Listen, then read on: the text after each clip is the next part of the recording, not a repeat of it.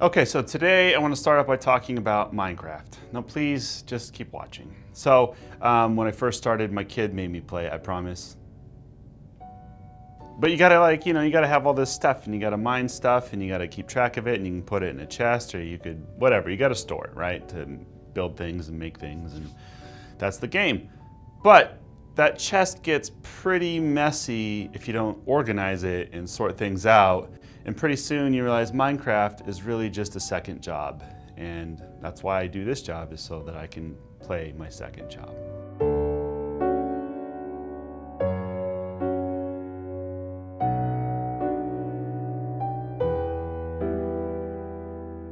What are the types of inventory systems that you as a small business can use? Well, you have manual, and that one's pretty obvious. It might be you writing down something on a Post-it note, on a whiteboard, on a notebook. I've seen pretty much every iteration in different companies and how they use a manual process to keep track and to keep count.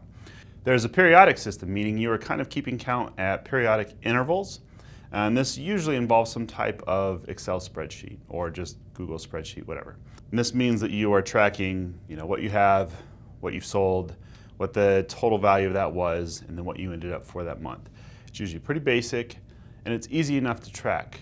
And then finally, there's perpetual, meaning it is constant, or even you've heard the term robust. There is always a monitoring of your inventory levels and the fluctuations, what's being used, what's on hand, so that you know at any given moment in that day that you can check that system and you know what you have. And more often than not, this is almost always software, because any other way would mean that there's a guy literally going around all day long just counting stuff on his hands, and that'd be a terrible job, and he'd probably be weird, or she. Okay, so the pros and cons of these systems are kind of obvious. If you're doing it manually, there's a really good chance of messing it up, and you're constantly having to stop and keep count. If you're doing it periodically, it's not as often, but there's also still a really high probability of messing up your levels or not having accurate information when you need it. And then perpetual, it's nice because it's constant. As soon as something changes, an order comes in, you make that adjustment and the system accounts for everything and pushes it down the line so that you are consistent in your account. So a better question when you are thinking about inventory systems for your business is, what do I need now versus what do I need down the road? If you're just this really small one-man, one-woman show, some simple spreadsheet probably is enough. But if you have aspirations of growing it to something big, or if you just hope that down the line you're going to have more products to sell, more parts to make, whatever your business is, you need something that can now scale with you. And that comes to the second part of thinking of your inventory systems, is you need the ability to grow and have that system grow along with you so that you're not now jumping ship every time you make a transition into a larger warehouse, scaling up a larger production, whatever that looks like.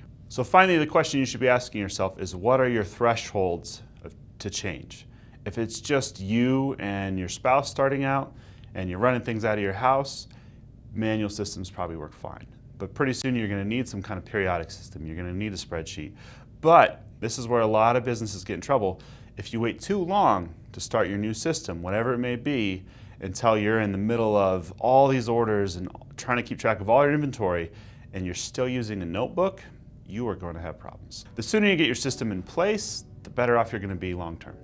Just like in Minecraft, when I finally got all my stuff organized in chests and I had a whole room for my diamonds and my stone and my pickaxes, and then my wife saw all that and she was like, and this is a game you play, and we don't really talk about it anymore, so it's fine. Okay, I'm James, this is Whiteboard Wednesday.